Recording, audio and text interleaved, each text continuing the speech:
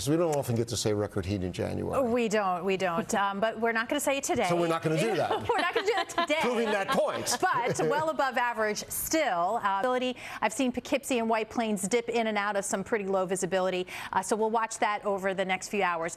Not much as far as rain, the steadier rain. A lot of drizzle, though. 49 degrees at Central Park, 48 in White Plains. So definitely bring the rain gear. Want the rain jacket versus the winter coat, I think, today, just in case. By 4 p.m., 53 degrees with peaks of sun. To Adele right now, because obviously weather's not helping the travel situation, but you've got some things you're watching. Yeah, it definitely makes things a little bit tricky. Visibility is very low, so allow plenty of extra time. Be very careful out there. Right now, 78 eastbound, we've got some lingering construction closing down all lanes. Exit 55 out to exit 56. Heading a little further east here, Van Wyck Expressway southbound, exit 13 to exit 12A. We've got construction closing down 2 lanes. You can see it's definitely causing some slowdowns as you make your way through the area. Still watching that disabled car on the Throgs Neck Bridge heading into Queens. And if you are making your way onto the George Washington Bridge, you can see just how bad that low visibility is there. So expect to see speed restrictions in effect. Michael, back to you. Adele, thanks very much. Weather anyway. The commute this morning, Adele, what else do you've got going on?